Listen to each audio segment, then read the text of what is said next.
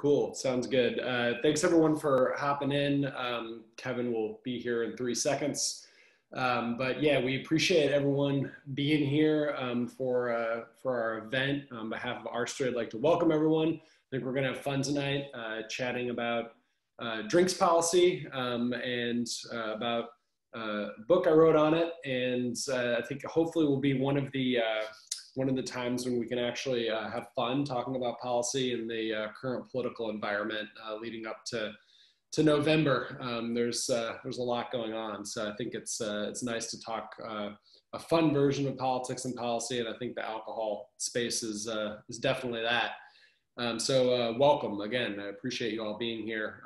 This is definitely meant to be a virtual happy hour event, and emphasis on happy hour. So I would definitely encourage everyone to pour themselves a drink, whatever their beverage of choice might be, whether it's beer or cocktail. Feel free to go for it. I will be partaking myself afterwards. Make sure I get through this safely, but I've actually already got lined up Virginia Distillery's Courage and Conviction American Single Malt, which was released earlier this year in the middle of the pandemic. It's actually a really delightful American single malt, which is a fun category since you don't see that all the time from American distillers. This is actually their second batch of it. So that's what I will be drinking, and I encourage everyone else to grab a drink as well. And as noted on the invite, I just want to make one note up front. The people that are attending, we will do our best to get book copies out too as part of this. We would have obviously just handed them to you if we were able to do any of this in person, but it's a bit different now. So my publisher will work with me to ship them your way, and I think we'll have enough for everyone, hopefully. So we're excited about that. And lastly, I'll get the ball rolling here by introducing Kevin Kosar. He is a scholar, resident scholar at the American Enterprise Institute. I'm really excited to be chatting with him about this tonight because he is the perfect person. He himself is a longtime drinks writer and drinks scholar in the alcohol policy space. He's written 2 books himself on spirits, one Whiskey: A Global History and the other Moonshine: A Global History, which are worth checking out if you're at all interested in this stuff. He also, back in the day, I think it was the first drinks review site online, actually, alcoholreviews.com. Back in the day, Kevin started and continues to post and rate and talk about different booze products on that. So it's definitely worth checking out as well. He also has the distinction of being the person that founded our street's alcohol policy program. Back when he was at our street, he put booze policy kind of on the map for free market think tanks and was gracious enough to hand it over to me. So he's definitely the person to talk with tonight about this. And we already were kind of conversing a little bit about some of the things we talk about. So I'm pretty excited about it. But Kevin, I don't know if you have any words that you want to get in, but it's all yours. All righty. Well, thank you, Jarrett, for having me join you on this special occasion, and thanks to the audience out there. And I hope everyone has poured himself or herself something special, something fitting for this grand occasion. I actually have here a George Dieterle 17-year-old reserve Tennessee whiskey. And this is a whiskey I have saved for probably about 4 years. Comes in this little half bottle. It's really hard to get, but I decided to crack it tonight for Jarrett's book party. Give Me Liberty and Give Me a Drink is a really handsome book. If you haven't seen it yet, you should take a look at this thing. It's really well done. It's a piece of art. And the fact that you've got endorsements on the back of the book from 2 of the top drinks writers in America, Clay Risen and Lou Bryson, attest that it's not just a pretty book, it's a high quality book. So congrats on that, Jarrett. Thank you. Now you and I are gonna chat about your book and booze for about 20 minutes, and then we'll have the audience ask you questions. So if you're out there in the audience, do like Jarrett said, start putting your questions in as you see fit, and we'll get to them. But before we get to our Q&A, I just wanted to take a moment to toast you, Jarrett. In 2016, you showed up in my office, my dingy office at Farragut Square, a building that no longer exists. And you had previously reached out to me about freelancing for R Street. Put it mildly, I was surprised. You were an attorney working for a fine DC firm. You had practiced appellate advocacy. You had co-authored Supreme Court amicus briefs. You'd clerked for a federal judge. And here you are, you coming to me to ask if you could write about booze. Suffice to say, it was a really easy answer for me. And your very first piece was published in June 2016, and it's still on R Street's site. It was titled, "Virginia's Infamous Food Beverage Ratio Prioritizes Cronyism Over Consumers." And I mentioned that piece not only because it was your first one, but it was the seed from which all that has followed has grown. You know, you've created a drinks policy site, drinksreform.org. You created and lead the commercial freedom department at R Street. You've dropped, I don't know how many research papers and commentary pieces out there, and now you got this book. It's a remarkable achievement in a very modest amount of time. And so for that, I just wanted to you know, lift a glass to you, and I hope others will lift a glass to you, and celebrate you for all you have achieved, and to say, keep at it. Yeah, no, I appreciate it, Kevin. Yeah, it's as I said, it wouldn't have happened without you getting it rolling at R Street with the booze policy, and it's a fun topic. I mean, that's why I wanted to ultimately get out of the law firm chair and into think tank chair, because you can do things like write about alcohol policy, and it's a lot of fun. Yep, and R Street's the kind of place where you can have that creativity and do that sort of offbeat stuff. There aren't too many think tanks that have drinks policy programs. That's 100% true. Yeah, we find the weird topics and dive into them with 2 feet. So we've done that with booze policy for sure. Well, all righty, let us get to the Q&A.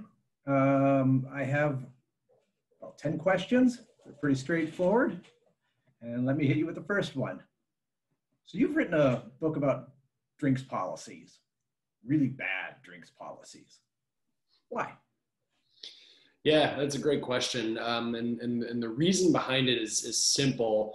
When I started writing about it with that article that you mentioned, but then in the years since then, I ran across a lot of people that actually worked in the industry, people that distilled whiskey, people that made beer, people that owned bars, and I just started talking to them, A, to kind of get their stories of what they were dealing with, but B, just to learn more about what their day-to-day was like. And the take-home message I got from all of that was that, man, they were dealing with a lot. There's a lot of kind of arcane, antiquated laws that they were dealing with that would just totally be head-scratching and just totally blow people's mind in other sectors that were just kind of par for the course in alcohol.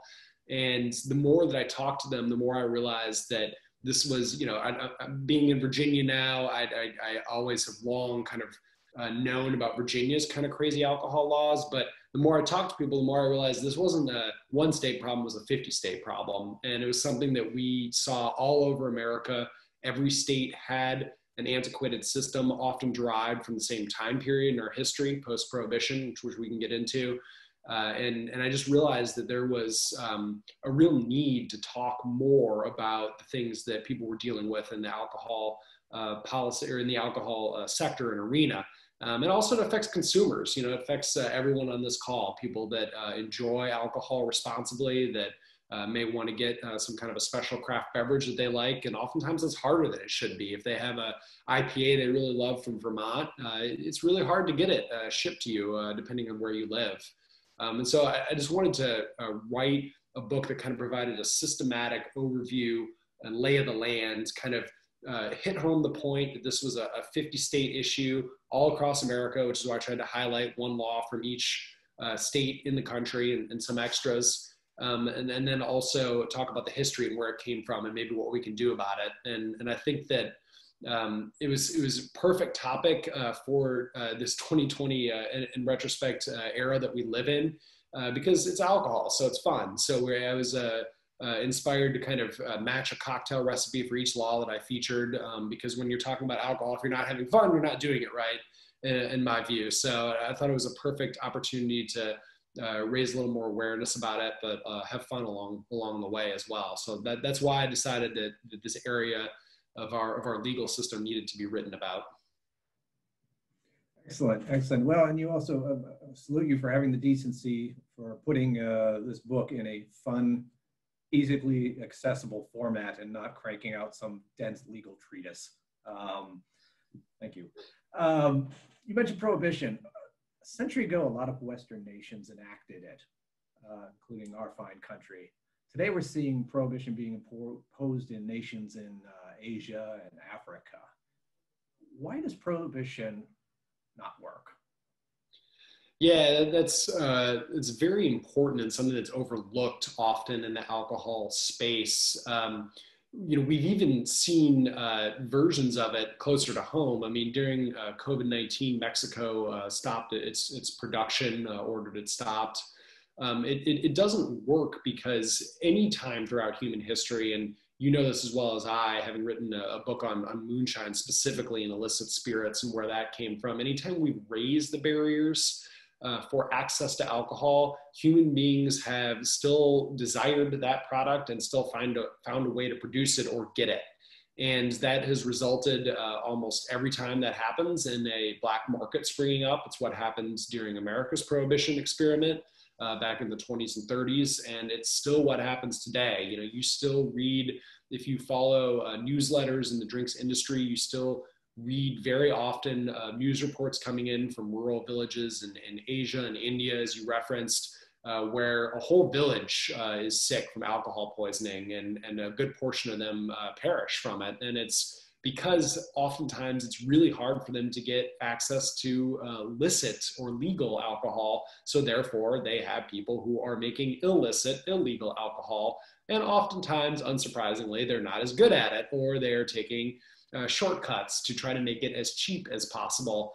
They are doing it in unsanitary conditions. And the result being is that they create an inferior product that can be dangerous for people. So ultimately, it is a public health and safety issue. We've seen it, as I said, close to home in Mexico, but in a smaller version of it, even a little bit, in Pennsylvania during COVID. They, when all the states were going about issuing their emergency orders, they decided that some businesses were essential, quote unquote, and others were non-essential. Initially, they said liquor stores were non-essential. It's a control state. The only place to go get them is from the government-run retail stores there. So they shut them all down. And it immediately, of course, again, led, people are going to find a way for booze, to get booze, immediately led to people flooding over state lines, to New Jersey, to West Virginia, to Pennsylvania, just flooding, or to Ohio rather, just flooding those states' liquor stores on the border, and it overwhelmed those stores. They couldn't social distance right. Some of them even had to close down. They were just temporarily because they were so overwhelmed by the crush of people. And it probably, on the margins, made the spread of the virus worse, because we're have a government policy that's encouraging people to all get together instead of stay socially distant. So again, the take-home message being that every time we try to make it more complicated to get alcohol for people, we encourage riskier routes to get that alcohol, whether it's making it oneself, or having the neighborhood person making it, or going to a greater distance to obtain it. So that's why prohibition doesn't work. And a better kind of a process for lawmakers and policymakers is to find a way to create safe legal access to it, and make sure that, you know, yes, we need some rules around alcohol, but make sure they're ones that are protecting public health and safety, and then also kind of ensuring that they're not so high that people are doing really risky behavior to get alcohol. Yeah, quite right. You know, people have been consuming fermented distilled beverages for millennia, and it's a global phenomenon. And to simply imagine that one can, you know, wag one's finger and make it stop is fanciful. In this country, a lot of us are familiar with the bad things that happened with prohibition. You know, there was the rise of the various brutal criminal gangs. There was the, as you mentioned, the toxic liquor that was being peddling out there. There was also a huge plunge in tax revenue, because the legal distilleries had been largely shut down, and all the booze that was being made by people who didn't pay taxes. But one thing you note in your book, which was really quite interesting, is that prohibition in this country had a negative effect on apple growing in America, which is not something I think a lot of people know about. Can you tell us a bit about that? Yeah, that's a fun one. It's interesting. Prohibition did a lot of things, as you mentioned, and you could have a whole event just on prohibition. Many of them, and many people have. One of the things it did is really hurt kind of drinks culture in America. There was a real tradition. It was called the Golden Age of cocktails, where bartenders were making really nice drinks for people using fresh ingredients, fresh juices. Better alcohol than, and oftentimes, in many cases, than would come after Prohibition. And when Prohibition happened, the bartenders didn't have anywhere to work, and neither did the producers. And so they all either went into other industries or left. A lot of bartenders went overseas. A lot of America's most famous and best bartenders at that time. And so that inspired me to kind of look at what else in kind of unintended consequence wise Prohibition did in our country. And one of the things that I discovered is that it really affected the apple crop in America. And that sounds bizarre at first blush, but you think about it, when colonial Americans and early Americans in the lead up to Prohibition were growing orchards, it was not just to have a lot of apples. They weren't just big apple enthusiasts. They had orchards because they realized that they could produce cider if the juice from the apples was fermented. And so they grew orchards, particularly in rural locations. Cider was, for a time, the most popular beverage in America, actually. John Adams most famously would drink it for breakfast every morning, but that was par for the course. I mean, every American was drinking gills of cider very frequently, hard cider. And so we had this wonderful kind of heritage and culture of these apple orchards everywhere. And they were just, because they were so widespread, there was this great variety of different kinds of apples that everyone was enjoying to make cider. Prohibition happens, and the feds are trying to increasingly get aggressive in their crackdowns. They start oftentimes in the cities, and some of the big famous law enforcement busts that we read about even today, where there was news articles written about. But they realized that a lot of the source of illicit booze was coming from the country, from very rural areas, from Appalachia, from people that were farmers that were had a still on their farm or were producing maybe hard cider from their orchards. And so they sent agents out across America into the field, and it sounds so ridiculous today, but they literally sent agents out with axes and just chopped down hundreds of thousands of acres of apple orchards on people's private property, just because they didn't want them to have access to be able to produce hard cider. And that just absolutely decimated America's apple crop, but also its culture. And so it's a big reason why, until very recently, we haven't seen a huge variety of apples in America. We see, the Red Delicious, we, started seeing Honeycrisp, some new different kinds of brands. But these really weird old brands and this variety of apples, America used to have the most variety and species of apples of any country in the world. That all went away because of that. And it's just a real example of the cost and unintended consequences that a policy like Prohibition can bring, not only for the drinks themselves, but also the source ingredients for those drinks. And I thought it was important to highlight, because it shows anytime policymakers do a drastic thing like Prohibition, they're creating ripple effects across a whole country and an economy. So that was just one example of how that played out. Yeah, dangers of heavy-handed centralized action, tearing up the social fabric and creating all sorts of unforeseen consequences. Yeah. Now, Prohibition was repealed nearly a century ago, but as your book details, its spirit lives on in many public policies. And as I read through your book, I was reminded of how almost Soviet some of these policies are. The book references a law in a town in Alaska that actually put the hair on the back of my neck up because it just seemed flat out creepy. What was that about? Yeah, and it's Bethel, Alaska, which is a small town up there. They've actually tried to control the amount of alcohol that their residents can possess at any one time, and they actually have theoretically, I don't know, how much they're updating it, but they theoretically actually have a database that's ran by the government that tracks that, and it really goes into detail. There's only a certain amount of gallons of beer you can have, and of distilled spirits, and of wine. It's an interesting one because it shows the power of local governments. Oftentimes in the alcohol space, you focus on the state governments, especially post-prohibition, when the federal government stopped regulating alcohol as much as it used to. But it shows the local governments are still really powerful and often have a very prohibitionary mindset when it comes to alcohol. And that's, you see it with dry counties where you can't have any alcohol purchased or transported into those counties legally. And you see it in situations like Bethel, where they're still actually trying to control the amount of alcohol that people have in their possession, which is insane. I think if you think about it in 21st century America, I think if you told most Americans about that, they would be shocked, frankly, that it sounded so Soviet era, as you said. Yeah, the thought of an inspector coming to my door and wanting to see what's in my basement or in my garage with a clipboard and taking a little inventory of all of it is really kind of creepy. Creepiness aside and the paternalism aside in some of the drinks laws, your book demonstrates that a lot of booze laws are just either explicitly cronyist or just kind of silly. Mm-hmm. Tell the audience about one cronyist law and one particularly silly law. Yeah, that's a good point. Really, it oftentimes does boil down to some kind of a cronyist type issue. One of the best examples of that is in Indiana, where they have their infamous warm beer law, where they actually prevent gas stations and grocery stores there from selling alcohol, or from selling cold beer in those stores. They can sell beer, but they can't put it in a refrigerator or put it on ice to give it to you cold.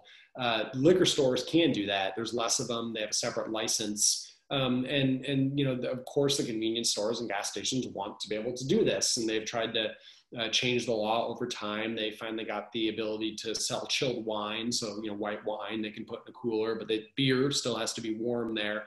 And really in large part from the people I've talked to there, it hasn't changed because the liquor store licensees want to kind of keep that ability to be the only game in town when it comes to cold beer. And it's just, again, one example out of many in the alcohol space where the way our system has been designed has created a tremendous amount of reliance interests over time. And it's hard even to blame the people that have those reliance interests, because their business is developed and oftentimes around the way that our system has been designed. And so they then therefore do not want to give up the ability that they may uniquely have or the role they uniquely play in the alcohol system. It's oftentimes a government created artificial role that they play that might not necessarily be the case if it was more unregulated. But unsurprisingly, they want to be able to keep that intact. And so they have a huge amount of reliance interests when it comes to their underlying business model. And kind of as far as a bigger picture law that might have more of a kind of widespread effect, as you said, that isn't just cronyist, but also has a harmful effect is I think control states generally. That there's a lot of different laws that come from control states, but for those that aren't familiar, control states basically are states where the government controls either the wholesale or retail level of spirit sales, or both in some cases. There's over a dozen states that have some version of a control system. And that's really a very interesting model, a kind of an outdated model, of course, unlike a lot of really any other industry where the government's acting as a private retailer or market participant in it. And it has a lot of harmful effects. Everything from distilleries themselves, when they want to sell their bottles on premise, they have to technically become a government agent store to be able to sell those bottles to consumers. They have to jump through a whole ton of hoops to get their products accepted by the state-run retail stores in those states. Sometimes the states are very receptive to it. In other states, they're not. It's a government committee that's deciding which alcohol is carried in that store or not. And if they don't get accepted, then they're effectively locked out of that state, even their backyard, if it's their own state. So I think that that's a good example of kind of the stakes that are at play, which can be a huge stakes for a business. It can really be the difference between them being able to grow, being able to have more employees on board, or maybe even being able to survive. and not being able to if they get shut out of markets or have too many hoops to jump through. So I think those are kind of two examples, one of Acronius and one of just an overall harmful one that, what two of many is I guess the theme of this is, every state has their versions of this that fall under one or both categories. Yeah, and some of the silly ones seem to, the silly laws often involve like labeling, like, what images you can put on a bottle of beer or not. Right. Yeah, you see that in the in all alcohol spaces. We've seen it quite a bit in the beer space. There's been several high-profile lawsuits against both the TTB has to sign off on alcohol labels, but then also states do in many cases. Some states deem the TTB sign off sufficient for their labeling purposes. Others have additional requirements. There's been some lawsuits where brewers mostly have sued and said that their First Amendment rights are being violated if they can't call their beer what they want to call it, or if they can't, have some backstory about the beer because it's considered, inappropriate or something in some way. So yeah, that's a great example of a silly one that you see a quite surprising amount because many alcohol producers are trying to be very clever with their marketing and try to have tongue-in-cheek names for their spirit products, and so they inevitably run into these laws that ban different types of things that you can say on a label. Yeah. I remember once encountering a rule against, beer labels having Santa Claus on them because that might be considered marketing to children. It was just so convoluted and silly. Well, let's move on to a more cheerful subject, having gone through a bit of the grimness and insanity of some of our drinks laws. Where did you get all these cocktail recipes? Yeah, that was the fun part, I think, for someone like us that is into drinks world. It was fun. Part of them were kind of riffs on very traditional, famous, cocktails out there, like the old fashioned, right? I mean, every cocktail book almost, or many of them, have an old fashioned recipe. So it was easy to do a spin or riff off that. And Negroni and other stuff like that. Part of them were just ones that I kind of came up with over time, just kind of playing at home mixologist, mixing things together. Some of them were ideas I got from other bartenders or mixologists that I've met over the years working in this space. Family members sometimes. Some of the family members are often overlooked, but they're oftentimes very good amateur mixologists themselves. So tweaking and updating some of those things. And I tried to, best I could, kind of make them inspired by some of the laws that we talked about. So in Washington State, for example, they limit the amount of products that you can taste if you go to a distillery in Washington State to below 2 ounces. 2 ounces is the max. You can't go over that. So you can go to the breweries there and drink as much beer as you want, but the distilleries there, they're limited to this 2 ounces that they can, have you taste and try and drink on premise. And so for that one, for example, I created a cocktail with 1.999 repeating ounces whiskey in it, obviously to somewhat make fun of that law. So it was fun, whenever you can kind of play around with different ingredients and figure out what tastes good and then find a way to maybe tie it to some kind of a law you're talking about. It's a lot of fun. But yeah, it was over time. It was not something that happened overnight. It was just collecting and thinking about drinks recipes for a long time, having been in the space. Yeah, well, the demands of being a researcher in the booze world are severe. I feel sorry for all the experimentation you must have had to do to perfect these recipes. Yeah, the field research is really the toughest part. Yeah. So if you had to choose all 65 cocktail recipes, which 3 would be your tops? Oh man, three's tough. The one that I pick out is the very favorite, is a ginger caipirinha. My wife's family is Brazilian. They introduced me to the caipirinha as the Brazilian, the national drink of Brazil. Usually made with cachaça. Sometimes you see vodka subbed in for people that don't like cachaça as well. but it's a wonderful drink. It's, lime, sugar, and cachaça. And I had fun with that one. I added a little bit of ginger liqueur to it and a dash of ginger beer. And I always love that one because it's kind of important to me because of my wife's heritage, but then also a fun way to update it. It's particularly good for fall because the caipirinha is a summer drink, but the ginger notes give it a little bit more of a fall, winter, holiday flavor. So that's probably my favorite one overall. I like the spin I have on the old fashioned. It's not anything that will surprise someone that's a huge drink aficionado, but I love to do a couple different bitters in the old fashioned, orange bitters, and then traditional kind of Angostura type bitters, and I think that adds a nice little fun flavor to it. So that might be another one that I highlight. And also I'm very into the eggnog recipe that actually made its way in there, about the law actually that involved Santa Claus from, I think it was Ohio in that case.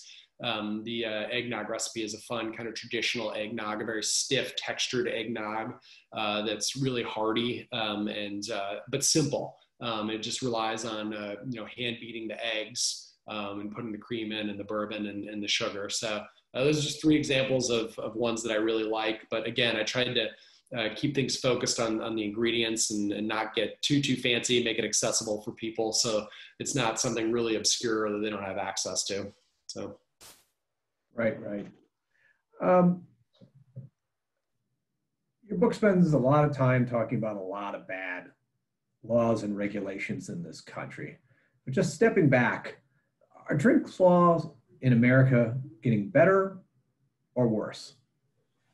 Yeah, well, it's funny. If we would have had this whole talk maybe in January, say, or last November, I would have said that it's a frustrating status quo. Things are somewhat getting better in some places, but it is slow moving and slow going. That's still generally accurate, but COVID has totally upended things, definitely temporarily, and it seems like somewhat at least long-term.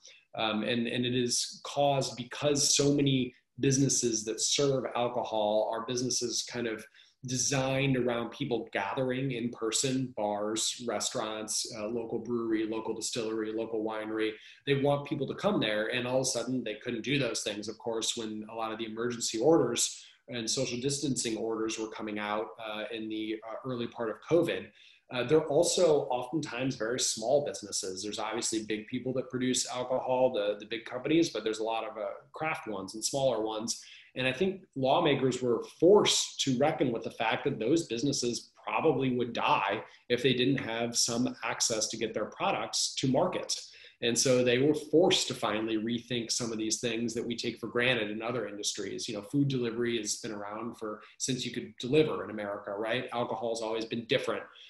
There's some reasons for that, but most of them are addressable given modern technology and how our economy has developed. And so people start asking questions like, why can't I get alcohol or a cocktail along with my takeout nachos from the local restaurant down the street, or with the pizza that I get usually? And why can't we get delivery alcohol, maybe alcohol shipped from another state? They started asking the lawmakers themselves started asking these questions, and the consumers were asking these questions. And it has led to a lot of states adopting to-go delivery alcohol reforms. A lot of them are temporary, obviously, while COVID exists, but several states now have started doing the work of actually making them permanent, realizing, why weren't we doing this in the first place? Maybe this is a good idea. We need to have some rules around how we do it, but this is something that is weirdly archaic and out of date in our modern economy. And maybe now is the time to rethink that in light of having a global pandemic where people are socially distancing and staying at home and self-quarantine. So I think there's some reason for optimism with it, probably more than there was even a year ago. I think long-term, we're headed towards a forced liberalization of these markets, because that's how things always work. technology forces regulation to keep up, and modernity forces government to keep up, but usually very slowly. And things are moving quicker now, I think, because of COVID. And the key will be how many of these things can be made permanent. So. I have one more question, and then we'll turn to the audience questions. And I should note here that if you're out there and you want to get a question into the queue, we've got a bunch. Please pop them into the question and answer box. And so let's go to my last question, which is, most drinks laws and regulations are local. Is there anything Congress has been doing or should be doing to improve drinks laws in the country? Yeah, you're right. So many people focus at the sub-national level after prohibition with alcohol, which makes some sense. But the federal government still is involved in things like oftentimes labeling issues, tax issues. I think, most importantly, what will be on Congress's agenda in the short term with the alcohol space is the extension of the craft beverage Modernization and Tax Reform Act as part of the big tax reform package from this administration and Congress several years ago. It was only for 2 years. It wasn't made permanent. It reduced alcohol taxes on craft producers across all, beer, wine, and spirits. And it was really the first kind of updating of the tax code that a lot of those producers had since decades.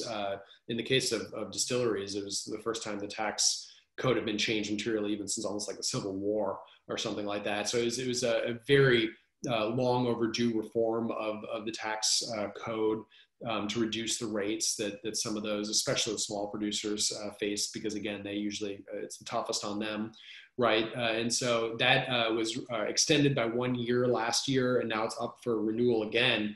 And especially in the middle of COVID, that's something that Congress really needs to think about and move on, because hitting the alcohol industry with a tax increase right now in the midst of some of the tariff difficulties and machinations that have been going on with this administration, and amidst the COVID-19 pandemic, which is just really hurt their bottom lines. Obviously, during this time, they've had to lay off people and condense. Hitting it with a tax increase would be really bad. It'd be an example of bad policy, because it would lead to a lot more jobs, people losing jobs. Another thing that the federal government has done just briefly is they issued their updated dietary guidelines, which actually recommended a reduction in the amount of recommended alcohol for the average male. And they're still in the process of figuring out where that's going to go internally at the FDA and HHS. But it's something that is worth looking at for people on Capitol Hill. It was kind of interesting the way they did it. There's some kind of sketchiness with their rationale and some of the scientific basis behind that I think is something that would be worth Congress taking a look at, because it was really a little bit tenuous, their justification for doing that. So those are just two small things, but yeah, I think that making sure that nothing's done right now to hurt the alcohol space is really important, given the current situation we're in. Yeah. When I've gone out and visited distilleries, one of the things that's been greatly impressed upon me is that distilling or brewing and venting is a form of manufacturing. It's agricultural-based manufacturing, but you need glass, you need wood, you need machines, you need all sorts of stuff, and it's often backbreaking and physically intense. Right.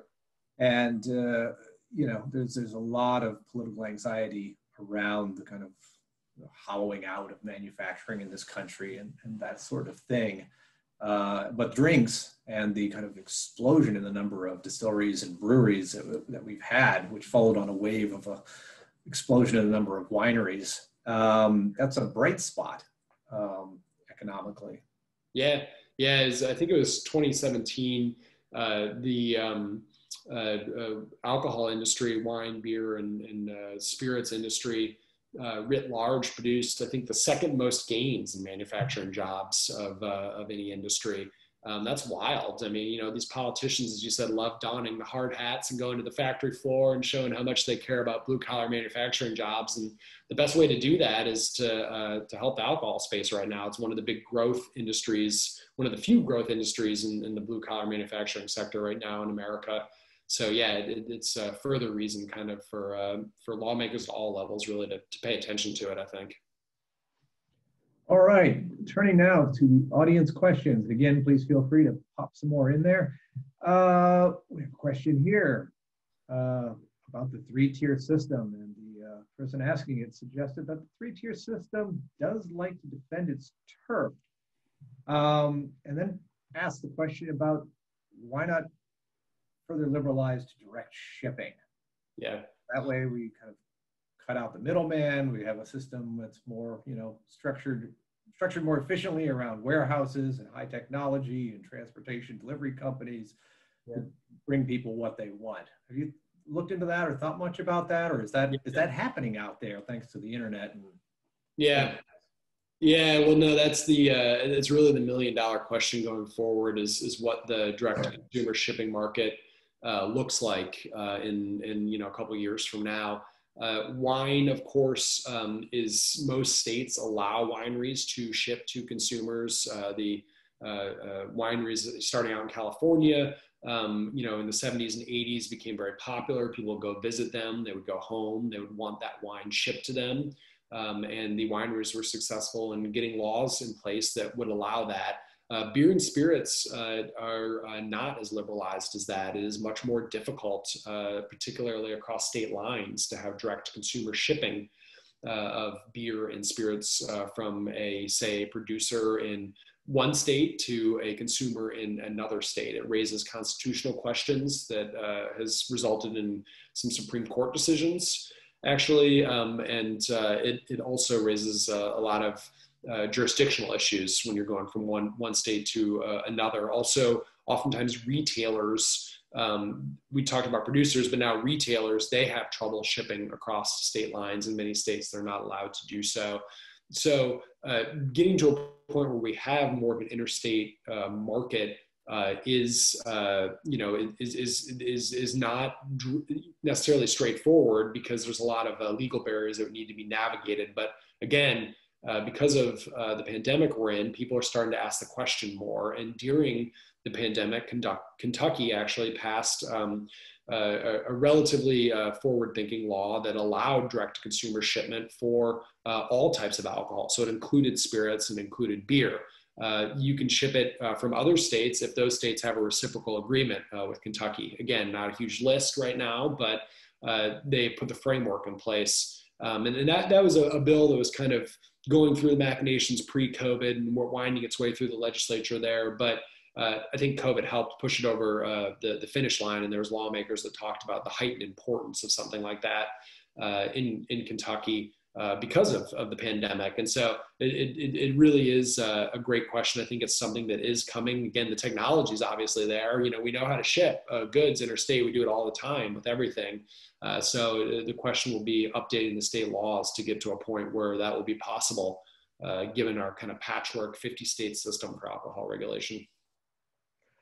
One of our audience members asked about the Corona deregulatory movement that happened, and wonders, are these kind of liberalizations in laws and regulations, are they likely to stick, or do you imagine that they're going to become reimposed, once we get through this strange period of time? Yeah, I alluded to this a little bit earlier. I mean, right now, the vast majority of the stuff you've seen is temporary, but there's been, Iowa passed the first to go cocktail bill permanent, that made it permanent this year. Michigan passed one that will extend it for 5 years. And, again, if you're doing it for 5 years, you're getting pretty close to permanency for it. New York's considered a bill to extend it by 2 years. Ohio just passed a to-go cocktail bill to make it permanent. Georgia passed a delivery law for retailers to deliver alcohol to consumers' doors. in an on-demand capacity. So we are starting to already see that some of it will be permanent, and the key will be how much of it. Obviously, it's something that's been foremost on my mind because I think that it's so rare. Do you have for the policy nerds out there, an Overton window shift like this, where all of a sudden things that were not being talked about yesterday are being talked about and politically viable? And so it's very important to kind of seize on that momentum and get a lot of it locked into place while there's this opportunity out there. So I think that yes, most are temporary now, but we're already seeing signs and down payments on many of them becoming permanent, and the devil will be in the details as to how many ultimately get there. Right. Yeah, I recall that after the Great Recession, 2008, we saw a number of states decide to liberalize their drinks laws. And it wasn't for any sort of high-minded moral reason or ideas about fairness and competition. It was, they wanted more tax revenue. And so they started saying things like, okay, yeah, you run a brewery, you can also have a tasting room, or you have a distillery, you can put in a bar and sell cocktails there. We're going to create some sort of process that you can go through so that you can have that. Yep. And, it was in large part aiming to raise money by encouraging drinks tourism. Mm-hmm. It used to be the case that breweries and wineries and distilleries were kind of not particularly attractive places. They weren't designed to host guests. And California sort of pioneered in that and really developed this kind of like go to California and visit the wineries thing. And then belatedly, breweries and distilleries got into it. Mm-hmm. And then when the Great Recession came, okay, let's try to find revenue for the states, and that was one place they turned. So one wonders if the past is prologue, and maybe these loosening of laws will stick.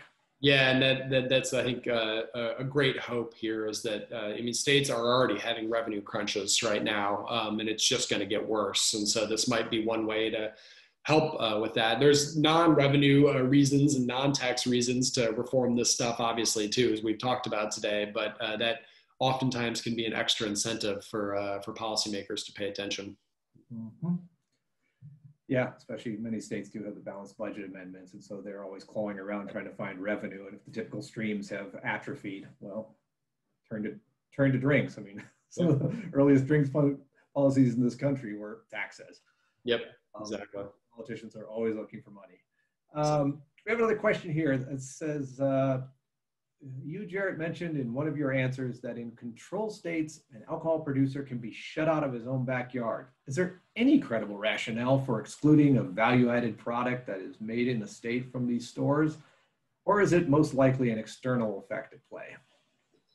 Yeah, well, that reference I made was having talked to several distillers in Virginia over the years that have pitched several products to the Virginia ABC and had all of them rejected.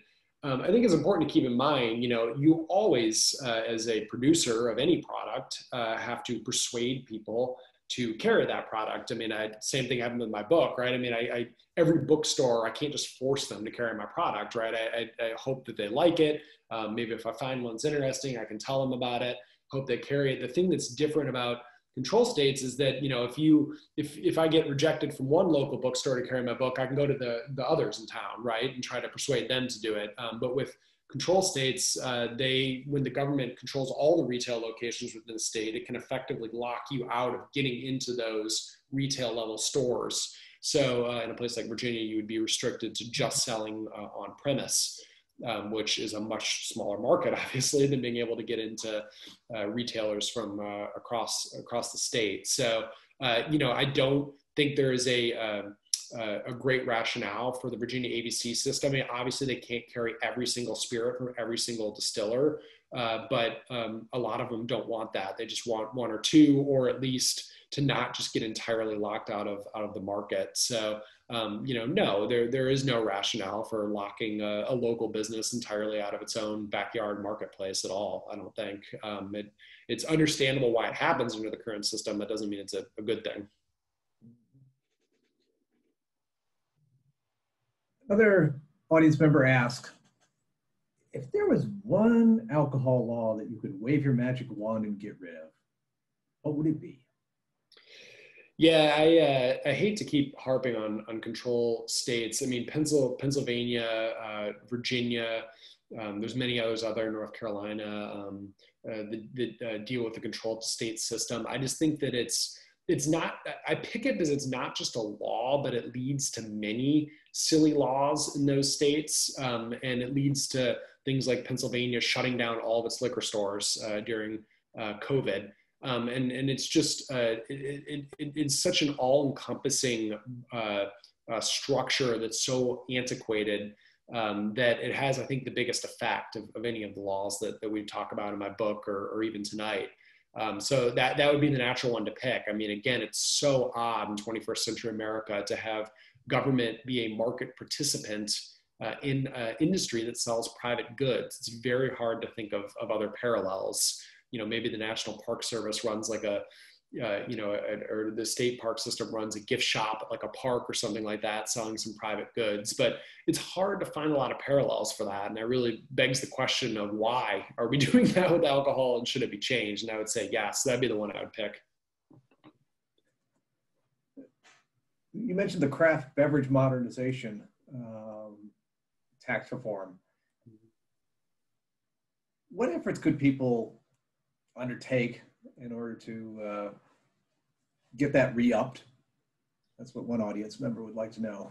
Yeah. It's an old-fashioned answer, but it still matters. It's getting in touch with your representatives. That it's a bipartisan thing. I mean, the co-sponsors that have lined up in both the Senate and the House is comprehensive. It's a huge amount. It's a majority, and it's a big majority, and it's very bipartisan. And unfortunately, the way Congress works today, which that's your area of expertise, unfortunately, it doesn't always mean that law gets passed. There, at the end of the year, the way the cookie often crumbles, there will be a rush to do a bunch of tax extenders. And this has gotten, unfortunately, I wish it would have been made permanent, will unfortunately probably be lumped in with that. And so it's just making sure it gets included. And the way to push for that is to, be a bug in the ear of your representatives, and just, tell them, if you go to, all the major industry groups, Distilled Spirits Council, and the Beer Institute, and all the Wine Institute, all of them have information on it and ways to get in touch with the representatives. And I know it's an old-fashioned answer, it's a grassroots answer, but that's the way to do it, is to tell them that it's important and that you care about this, and that the local alcohol producers in your community are an important part of your community, and they need this tax relief to continue. So that's really the way to do it. It's a good old-fashioned shoe leather democracy, I guess. One audience member would like to know, we're in the middle of a election, and two very different candidates running for president. Has either of them said anything about alcohol policy, or do you have any sense that one or the other would make any difference for drinks laws? Yeah, it's so hard to parse this stuff out. I mean, obviously, at the presidential debates, they're not asking President Trump or candidate Biden about alcohol policy. It might make for a more fruitful debate than the last one, perhaps, if they did talk about such things. But I think the one difference you could see might be on the trade landscape, but it's kind of TBD. We don't really know yet. I think there's a chance that President Biden will engage in, at least make it less of a priority, I should say, some of the trade war stuff that has really roiled the alcohol industry, raising aluminum prices, which affected beer producers, obviously, and then the retaliatory tariffs for the airline disputes that were spilling over into bourbon and other spirits in Europe and America. So there may be less of an emphasis on that. One can always hope. I mean, I don't know if it's a real passion issue for a Biden administration, but I don't think it could be worse, frankly, than it has been. So that might be one area where you see something different. Again, it's really hard to know before a new administration onboards, but that would be the one obvious area, I think. Another question that was messaged to me was the internet. It is famous for disintermediating businesses. How is it disintermediating the alcohol industry? Yeah, well, it just allows the interstate shipment system we mentioned to be possible technology-wise. It's still not always possible legal-wise, but it allows it to exist. And anytime something can exist and is frankly pretty easy and streamlined, it then forces lawmakers to catch up eventually over time. Maybe that'll be accelerated with the pandemic, as we discussed. But that's why it changes things. It makes it possible for a obscure distiller in upstate New York or maybe New Hampshire to market their product to someone like me in Richmond, Virginia. Maybe I will go visit there. And then theoretically, if it was legal, I could then get their spirits shipped directly to me. So it allows this kind of hyper connectivity like it does in every other industry right now to exist. So that's kind of the power of the internet, and it could be a very disruptive force if unshackled in the alcohol space. Right. Just getting into the speed round because we're in the last 5 minutes. Yeah. I got a question. The Supreme Court, is it looking at any drinks cases? They had the wine case not too long ago. Yeah, that's I can't do that justice with a quick answer, but yes is the short answer. There's several cases that are now challenging the interstate alcohol shipment issue that I just mentioned. I actually just posted about it on drinksreform.org about some of the cases that are percolating. I'll drop that link quickly here in the comments for people right now. But yeah, we have a bunch of stuff on this on drinksreform.org, and the short answer is yes. The Supreme Court has several cases it may consider to take. The question is whether they do it or not, which is uncertain, but they're there. Okay. Let's see what else. We also have a audience member, and maybe our last one, who notes that Bethel, Alaska, which you mentioned in your book, is in a remote Alaska Native village with serious alcohol and bootlegging problems, and that they have these very tough laws in place to try to minimize the abuse problem. In looking at drinks laws, and it is always an enduring problem with humans, is that they sometimes want too much of a good thing, and it leads to very bad things. Mm-hmm. Have you seen states or localities that have come up with governance regimes or practices that are better than others? Yeah, it's a good point. I mean, alcohol is a product that can take into excess, be harmful. Obviously, there's negative externalities potentially, like drunk driving. There's alcohol use disorders, of course, as referenced. I think that we would do better as a society if we spent more time enforcing those that actually protect and have something to do with public health and safety, versus some of these barriers that's the justification for them, but are they really helping that? And I think that that's a real open question. I mean, as far as ones that have a good structure for alcohol, people ask me that a lot. It's very hard to pick because some are very good on some things and very bad on other things. Virginia, to pick on my home state, is relatively decent with beer, terrible with distilled spirits. Places like Indiana and Indianapolis, you can have they have an open container law. You can responsibly enjoy a beverage there. I think that might surprise people as they think of New Orleans and they think of that, but you can in Indiana. But then they have the warm beer law that we talked about earlier. Michigan, you can get everything from distilled spirits to wine at a gas station. You one license to sell all those things, but Michigan has a whole host of other really bad things they do. So it's hard to pick one. But I think that we're going to at least maybe get to a place where more of them are allowing shipment and delivery of alcohol, which is progress, and I think a good idea. That if there's one kind of system I'd like to see more states adopt, it would be continuing to liberalize that. Yeah, and I would just throw in for my own observation that it's always been striking to me that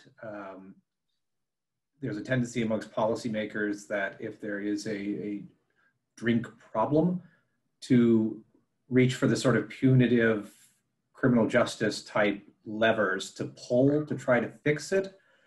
as opposed to kind of going down the treatment path. Yeah. Where are you going to put your dollars? Are you going to put them in cops doing inspections and et cetera, or are you going to put your money in like creating the medical treatment centers to get people right. the help that they need, whether it's mental health driven or whatever else. Exactly. We're down to 1 minute and we'll do one more question. Here's a good one. Do you think that the markup system in control states actually constitutes illegal taxation? So what is the markup system and illegal taxation? What does this mean? Yeah, this is another great question. I'd encourage people to head to drinksreform.org. We've written a lot about this over the years, but just in a nutshell, one of the things control states can do is decide how much the markup is for the spirits that are sold in their state-run stores. In the private marketplace, that's set by what the market can bear. In control states, it's decided by whatever the government control state decides the markup should be. So it can be insanely high. Virginia's is 69%, which is well in excess of what the private market can bear. States like Pennsylvania give basically no guidance to the Pennsylvania Liquor Control Board on what the markup is. And so effectively, when you have a markup like that that's well in excess of the private market, it's just to generate revenue. That's why the states do it. They want high markups because then they get more money from their state-controlled system. And so I've argued that it's de facto taxation. It's essentially raising revenue for the general fund, just with extra high markups. And it's basically a stealth tax on residents that people don't even know about. So it's one of the many wonderful features, if that's not depressing enough, of control states. And it's one that I talk about in my book, actually. But yes, that's some of the examples, some of the shenanigans that can be played with the control state system. Yeah, taxation without representation. Jarrett, we're just past 7 o'clock. It's been a wonderful hour with you. Thank you very much. I've greatly enjoyed your book, Liberty, Give Me a Drink. Yep, appreciate it. Do you have any closing words, sir? No, thank you so much for doing this, Kevin. It's been a real high-level talk with you, as I knew it would be. Again, I'd encourage people that are interested in this type of stuff to head to drinksreform.org. You can learn more about the book there. We'll make sure to get people copies who attended today. But yeah, this is an ongoing conversation. So drop me a line at drinksreform.org. There's a way to get in touch with me if you have further questions. And yeah, here's to the rest of 2020. May we all get through it, probably with a drink or two along the way. All right. Well, thank you. And again, cheers to you, sir. Cheers. Thanks much. Thank you, everyone. Take care. Have a good night.